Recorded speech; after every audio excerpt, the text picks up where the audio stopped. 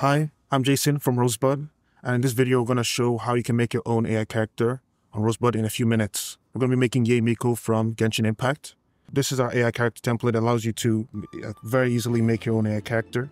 You can check it out in the description. There's a link there, and then you'll be able to clone it and have your own fresh version. You switch over to the code tab. You can see at the top, there's an easy modify section where you can see the character name, the title, description, and the image. These are the only things you need to change your character. There's other stuff below that's kind of like the nuts and bolts of how the template actually works, but you don't actually need to touch any of that. Thanks to the way Rosebud works, you can just prompt and Rosie, our AI, will just make all the changes for you, and all you have to do is just hit apply. Let's go back to the code tab. So here we have a character here, it's Sir Meow. There's a title, which is what shows over here. And then we have the description over here, which defines everything about how the character actually is. Their personality, their age, how they talk, etc. Anything you want to put, you can make it as long as you want. The character image URL is how you define the icon right here for your character, and that's how it will show up in the chat as you go on. You can generate your image by typing in here anything you want. That's how all these images you see here were generated. But you can also upload your own, which is what I did here. I got this image from Midjourney. You can use anything you want. So let's go back to the chat tab here. This is where we'll actually now tell Rosie to make the changes to the character. So please change my character to Yae Miko from Genshin Impact. Please use the, and then I use the @sign.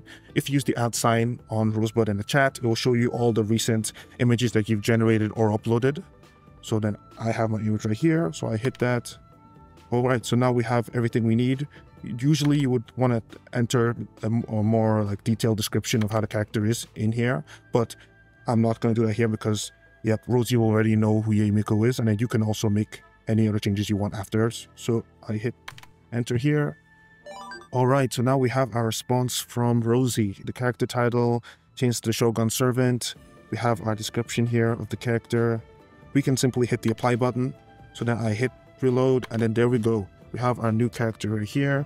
You can see that it's responding the way Yae Miko would. Yep, it should work exactly the way that we defined it in the description. So we can just say hi right here, and then boom, there we have our response from Yae Miko. She said, "Greetings once more, I am Yae Miko, the Shrine Maiden of the Grand Narukami Shrine." Alright, so that's how easy it is to make your own character on Rosebud. You see, we just simply typed in what we wanted Rosie to change our character to, chose the image you wanted, and then we have our character.